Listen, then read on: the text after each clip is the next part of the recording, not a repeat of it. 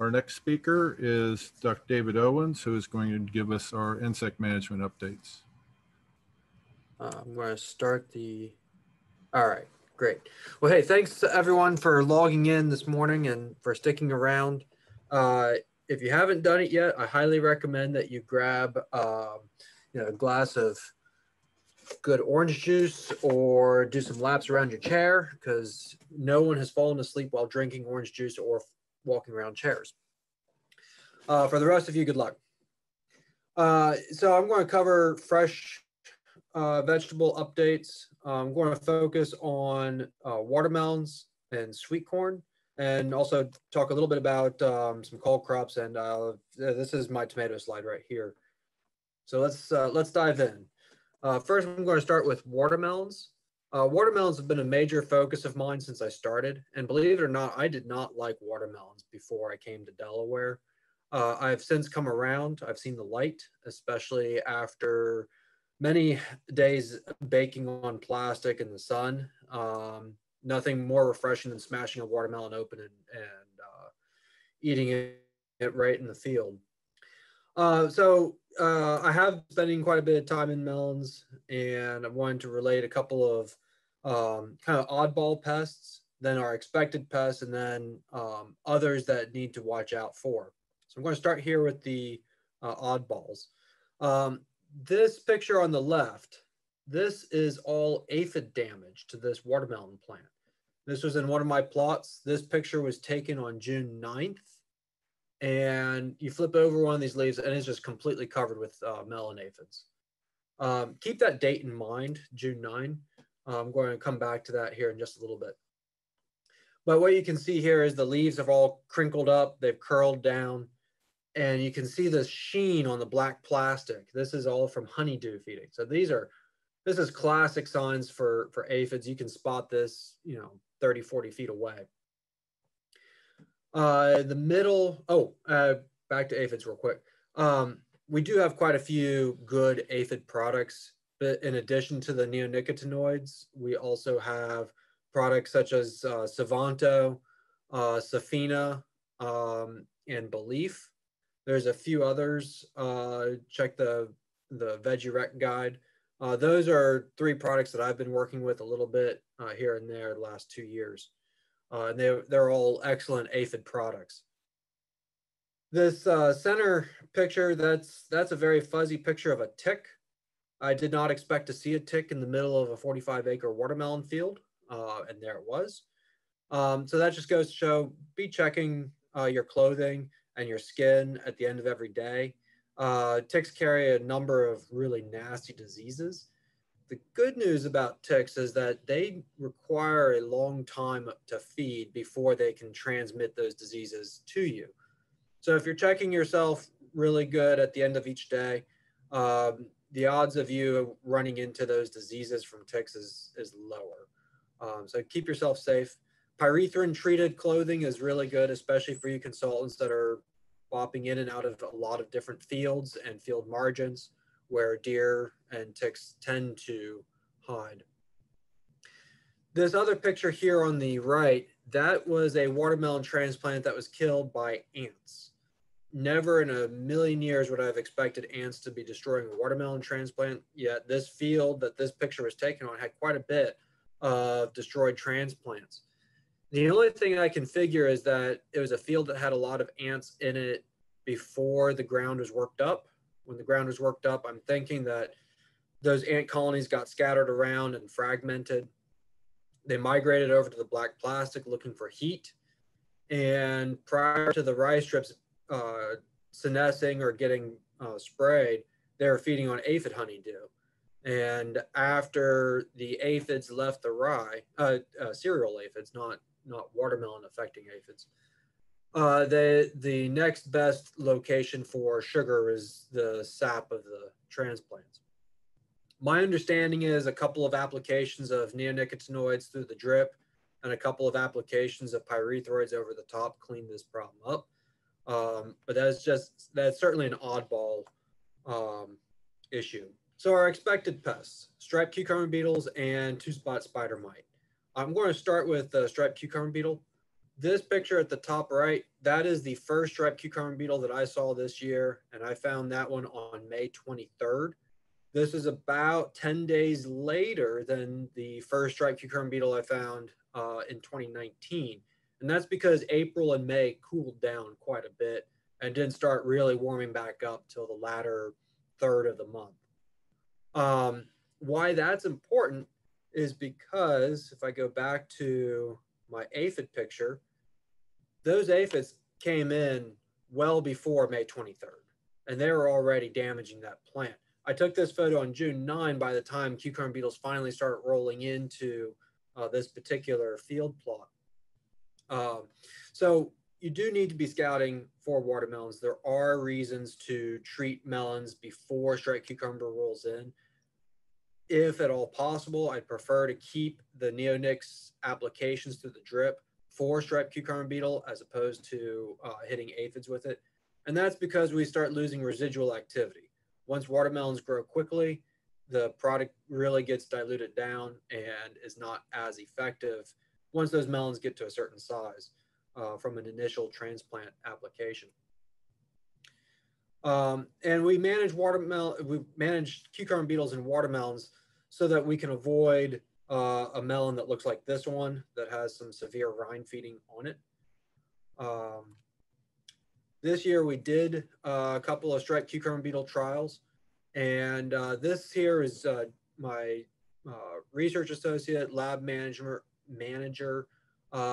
His COVID project in April was to build us a boom that could inject insecticides into small plots conveniently. And this is what we came up with. And I gotta say, cucumber beetles are hard to get good data on. They're so mobile. But this year we nailed it. I was very happy with these data. So we planted road trip watermelons May 13th down at Salisbury. Our first application was put out on June 10th as a drip application of Admire Pro, and then a couple of foliar products, Harvanta and an experimental. And you can see the number of dead beetles in these plots. There's nothing that works as well as the neonicotinoids. Harvanta looked pretty decent. The experimental product looked pretty decent. And yes, we killed beetles with them. Our second treatment was on July 15th. And keep that date in mind because I'm going to circle back to that one in a moment too. The second application is targeting the first generation beetle emergence. These were foliar applications entirely. Sale, the experimental, and Harvanta over the top. One of the reasons why that's important is, we start running into pollinator issues, and sometimes striped cucumber beetles roll into a field late. Well, if those melons are planted really early, they could be flowering by the time cucumber beetles start rolling in, and that can be a potential issue with dealing with label restrictions. Also, this here is a picture of cantaloupe. I believe that one was taken on June 2nd, and striped cucumber beetles rolled in very quickly and started hammering that. In cantaloupe, they transmit bacterial wilt. So you need to be scouting for these things really carefully, roughly right around Memorial Day weekend. We did take our cucumber beetle trial to harvest, and we graded those melons for rind feeding and severe rind feeding. I categorize severe rind feeding as anything that's larger than about a quarter to $1/2 size spot. And even though Harvanta and our experimental product didn't kill as many beetles as our Admire sale plot, they had about equivalent reduction in the number of melons that had rind feeding on them. So that's very encouraging. Harvanta is more of it'll stop beetle feeding. It's very slow to kill them, might not kill them, but if a beetle's feeding on a leaf that's been treated with a diamide, they will slow down and stop feeding. So it does provide some rind protection there. The other pest that we've got is two-spot spider mite. This here is actually a picture of one of my watermelon transplants in the greenhouse. Many of the fields that we scouted, and actually want to make a shout out to Cody Stubbs. Cody is a graduate student of mine that I've put working on watermelon pests. And we started sampling fields at the beginning of June. By the time we started sampling, many fields were infested unusually early. And I have a hard time thinking that that was because of the weather. May was unusually cool. It started turning warm at the very end of May, and June was hot. This here is a temperature graph of June. But by the time we started sampling, there were very heavy mite populations in some fields. And I think that goes back to our mild winter last year. We had several days that hit 70 in January and February. Spider mites never fully shut down in and around greenhouses. And so I think that a lot of fields, mites got started early in those greenhouses. I'm going to come back to that point in just a moment. Our spider mite trial on the research station was planted on June 5th, and we treated on July 2nd. I try to hit a population that's about a tenth of the size that's on these graphs. The blue bars are our pre-treatment mite counts. And I gotta admit, mites got away from me a little bit. It's something that's very easy to happen, especially when look at these temperatures. We're hitting 90s several times throughout the month. In ideal conditions, spider mite populations can increase tenfold in a week. So it's very easy for them to kind of get away from me. The best product this year was Agromech. It resulted in the greatest reduction in two-spot spider mite and kept them down. And then that was kind of followed by Portal mixed with Exponent and Banter. Banter is acromite, and that is the liquid formulation. Some of you may be familiar with it as acromite. Yeah, acromite. The active ingredient, sorry, is biphenazate, not acromite. Acromite is the dry formulation. So we got a couple of different research goals for this year coming up with two-spot spider mite. One of the major components of Cody's work is looking at biological controls for two-spot spider mite, using predatory mites to control spider mites. In this field block, he's applying insecticides over the top and monitoring how the predatory and spider mites respond to insecticides that are labeled for other pests to see how we can best integrate a biological control for spider mites with the need to control cucumber beetles and rind worms. One of the projects that we're going to work on this year is releasing predatory mites in commercial fields or potentially in greenhouses, especially if these greenhouses do have these early season mites starting up. I think that's a very convenient, very easy time to nip a potential problem in the bud. Other rind feeders, this is a beet armyworm. This is not on a watermelon leaf. This is on a pigweed. Beet armyworm really likes pigweeds, and then they'll move on to watermelons. So I start right around the middle of July, I start looking at pigweeds when I'm going through watermelon fields. This picture was taken on July 13th. The second cucumber beetle spray date was July 15th down in Salisbury. Beet armyworm has already started moving into the area right around then. This is a pest that is resistant to pyrethroids, and neonicotinoids do nothing against it. That's where diamides like Harvanta and also Exerol has a 2EE recommendation. That's where those two products really shine and could be good fits in a insect pest spray program. If Corey Lacates is on, I owe him a little bit of an apology. I've kind of gone back and forth with exactly what corn earworms are doing in watermelons. I typically only find earworms in blossoms in both watermelon and winter squash. This here is actually a picture I took on the research station early August, and that is an earworm putting a hurting on a watermelon rind. So Corey, they do get onto watermelon rind, so I apologize for um, maybe some ignorance on my part. And then another kind of interesting rind feeder. This is a watermelon rind that's been fed on extensively on the ground spot. That is because of a white grub that had taken up residence right underneath of it. So I'm going to transition here to cole crops. And this continues a kind of a joke that I had in Monday's fruit session, where I showed a picture of an apple that was heavily damaged by various insect pests. In this picture, I admit I'm an entomologist. Learning how to produce a semi-reasonable looking vegetable field from start to finish is a big learning curve for me. And learning how to manage weeds with herbicides is a big learning curve. So far, I've managed to learn how to grow weeds really well. So I appreciate all the advice that Mark Van Gessel has been offering me on what I need to do better for next year. Cole crops are pretty cool because they get a tremendous diversity of pests. Some of them are very specific to cole crops, and some of them are not.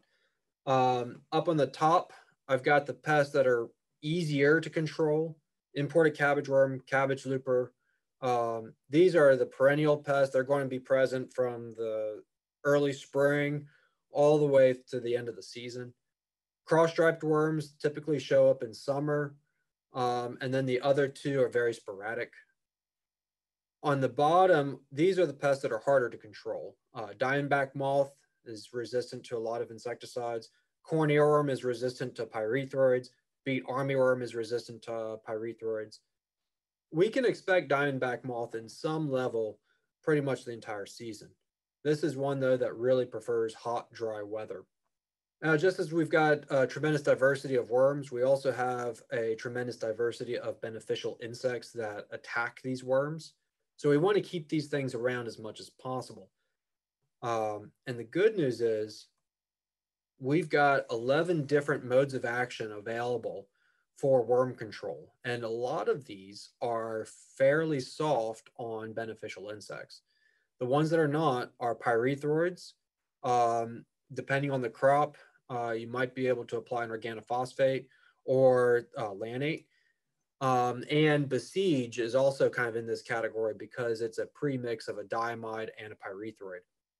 We want to save those for the later end of the season because those are going to be the hardest on natural enemies. Natural enemies give us free pest control. One quick note on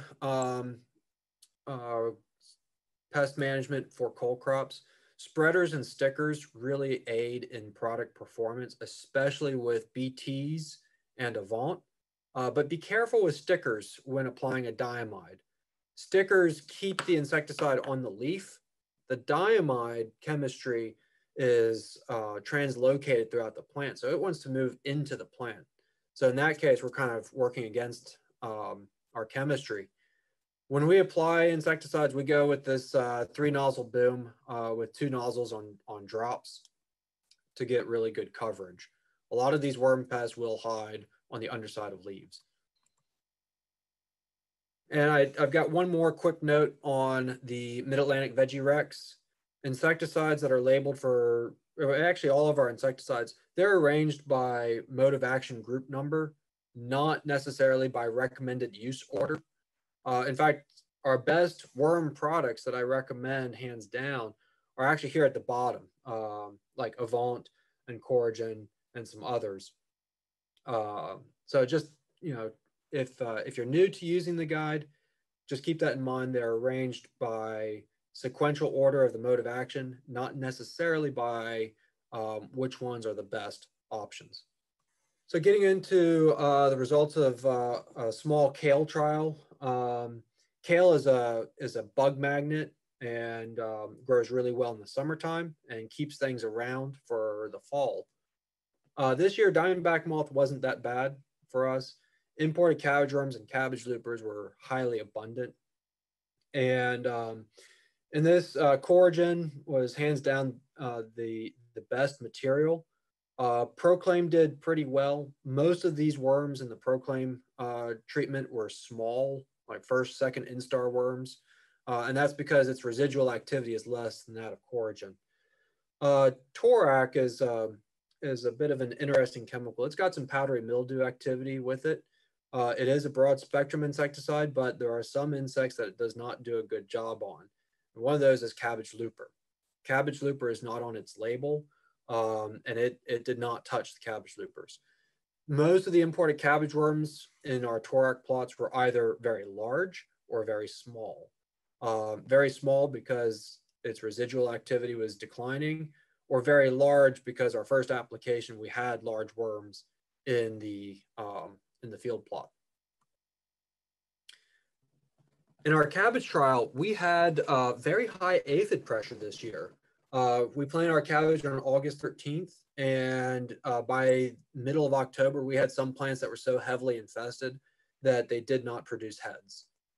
This here is a picture of a cabbage plant that is producing a head, albeit a very small one. And all this kind of black stuff on the wrapper leaves, those are all aphids.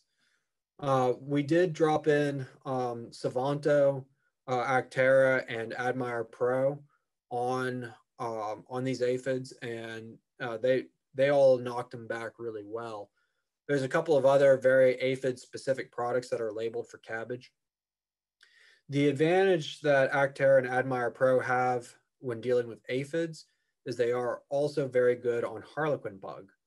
We planted our cabbage right next to our summertime kale plot, and harlequin bugs started moving over, and they took out my first guard robe before we got them under control with some neonics.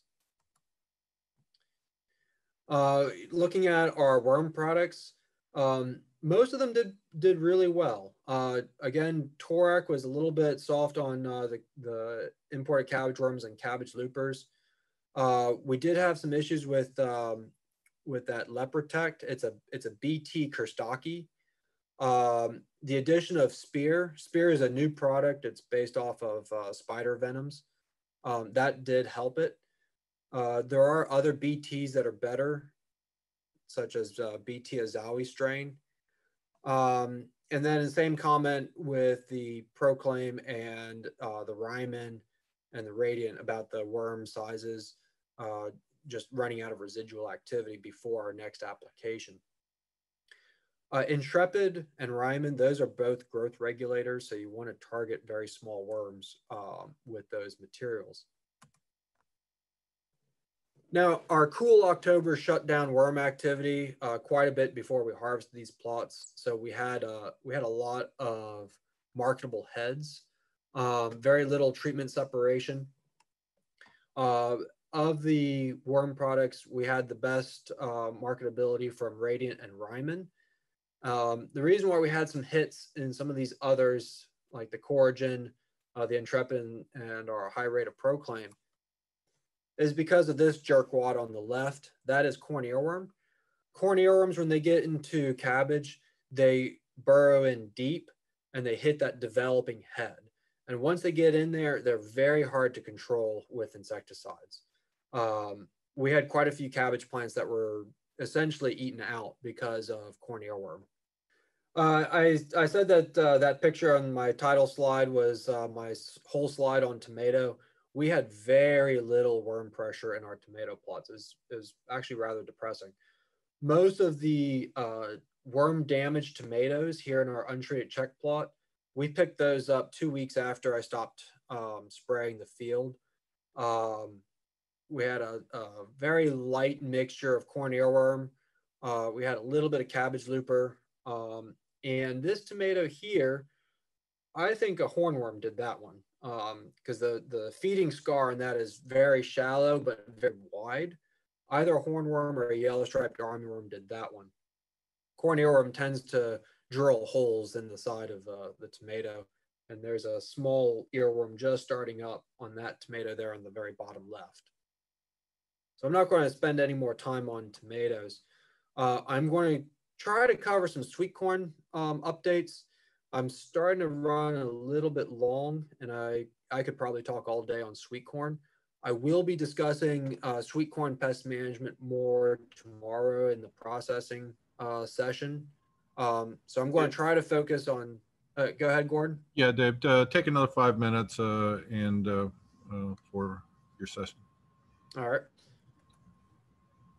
So just real quick, fresh market, aphids can be more of an issue than in the processing. Um, aphids are a product of pyrethroid applications for worms. Uh, and really the best products for aphids are Assail, Savanto, and Lanate. For corn earworm, we're very limited in our mode of actions that we have available. We've got pyrethroids, we've got diamides, and we've got radiant. Radiant is very inconsistent when it's applied by itself. But that led me to ask the question, can we use it as a tank mix? And then we've got a few products that are labeled for whorl feeding worms. Ryman is labeled for silking stage sweet corn, but to my knowledge, it has not been evaluated in spray trials here in the Mid-Atlantic. So that's a 2021 goal. We did have some fall armyworms show up in mid-July and August with spotty whorl infestations. I'm going to touch on this one a little bit more tomorrow, but when you scout for fall armyworm, you want to make sure that you are, in fact, seeing live worms. The damage that fall armyworm does to sweet corn is very eye-catchy, but by the time that you notice it in these large holes in the leaves, they may have already left. They do about 80% of their feeding within the last 3 to 4 days of their larval development. So by the time you see this, they're gone. And our thresholds are pretty high. Mid-whorl infestation thresholds are around 30%. And 30% infestation looks like a bomb went off in a field. But we really need to pay attention to that emerging tassel. What you don't want to see is window painting on husk leaves or egg masses anywhere on the plant right around tassel push. Because what happens is those worms develop and they will drill in through the side of the ear. As you can see in this picture, this is an armyworm that drilled into the ear during pollination, and this whole side of the ear did not get pollinated because of that. I'm going to cover insecticides more tomorrow for time reasons, but with fresh market, we do have opportunities to use BT. The performance series sweet corns do a little bit better job of controlling whorl feeding armyworm. But when it comes to ear protection, corn earworms are resistant to our performance and our attribute series sweet corns. So you really need to treat these the same ways you would treat a non-BT sweet corn. The only exception to that is the attribute 2 and attribute plus sweet corn lines. Those have Viptera gene in them, and it provides 100% control of corn earworm in the ear. I did find a European corn borer this past year. This is the only European corn borer I've ever seen, and that's because we have a lot of BT field corn that's planted, and that has led to a region-wide suppression of European corn borer. But this is something that we will be trapping for with pheromone traps this year coming up. Let's see here real quick. You all saw this slide last year with our pyrethroid treated vials. This year, we picked up more resistant moths earlier, and I think that's because our warm winter allowed them to overwinter more successfully. We've got some partial pyrethroid resistance. That's led me to ask the question, is that equivalent among all the pyrethroids, or is one better than another? So we've been testing them individually. In 2019, Baythroid looked a little bit better than Asana, Mustang, or Warrior in a separate block. In 2020, the differences weren't quite as clear. Baythroid is right here in the middle, and it's a little bit better than Brigade and Warrior, but it's not a drastic difference. In our second spray trial, it looked a little bit stronger than Warrior, and Brigade was intermediate. Tom Kuhar ran kind of a parallel study, and I want to focus on these Eastern Shore results here. In his trials, Hero and bifenthrin were the best pyrethroids. And Baythroid was equivalent with the others. So there's a little bit of a regional difference. Where Brigade really shines is this. This was caused by hemipterans, like stink bugs. And it was particularly severe in our first 2 trials. The bifenthrin active ingredient in Elevest and in Brigade is very good against hemipterans. If you're growing sweet corn near a lot of bees, you may want to consider Coragen as your first application, particularly if your earworm pressure is low to moderate and you don't have stink bugs in the mix. Coragen can sometimes look inconsistent, especially in high pressure situations. This here, if you look closely, you can see a ton of bees working on the pollen on this sweet corn. Sweet corn sheds pollen early in the morning and then a little bit in the early evening. So avoid those times when you're spraying. This field, it's not like a beehive when the corn was shedding pollen. And that's because a quarter mile down the road, there were 60 beehives pollinating watermelons. So they were in here trying to get some late pollen. Real quick, because I'm over on time, spotted lanternfly, Kent County is in the spotted lanternfly quarantine zone now. So businesses moving equipment, moving trucks, moving plant material need to have permits. You can get free employee training and free permits through DDA's website. A couple of very quick insecticide updates. FMC is reformulating chlorantraniliprole to a new product called Vantacor. It's more concentrated, so the use rate is low, and they will be making this available in quart-sized bottles, which is a big change. Savanto High Load has been released by Bayer, and Zeal now has a sweet corn label for 2-spot spider mite, and Corteva is no longer manufacturing chlorpyrifos. Miscellaneous pests to watch out for. These are blister beetles. Don't pick them up. They get their name for a reason. And we had a lot of blister beetles this past year. And our woolly worm weather prediction forecast is confused. My woolly worm that I found in November said that we were going to have a warm November. My woolly worm that I found in December said, no, that wasn't right. We should have had a cold November. So take that one with a grain of salt. And I could not have done any of this work without Joe Deidesheimer there in the center, my graduate student Cody Stubbs, and Samantha Cotton working in the summer, as well as several people at Carville that helped out with maintaining trials, some university collaborators, and funding sources from Delaware Department of Ag. Their specialty crop block grant program has funded spider mite and cucumber beetle work. Sussex County Council, and industry partners, Freels and insecticide companies. So with that, I'll take any questions if there's a moment or two. Otherwise, you can email me anytime.